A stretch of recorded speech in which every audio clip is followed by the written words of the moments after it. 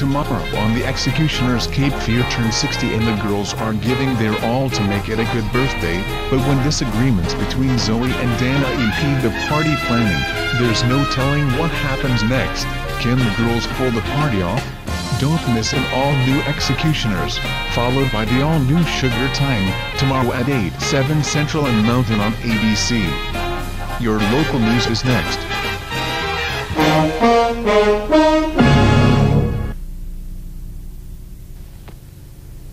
You have a second cup of coffee, you have a second cigarette.